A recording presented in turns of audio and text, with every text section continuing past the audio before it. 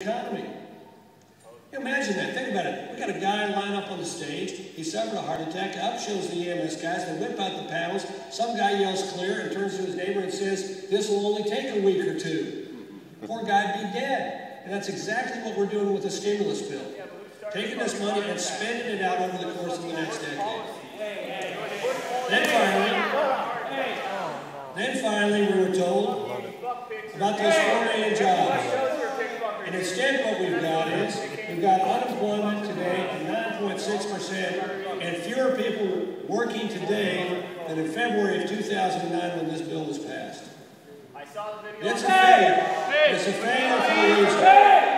It's a failure for a reason because the president ill-designed this bill. This bill was not well constructed. It was not designed to create jobs and to give the American economy a jolt. It was designed for one purpose and one purpose only, and that was spend money.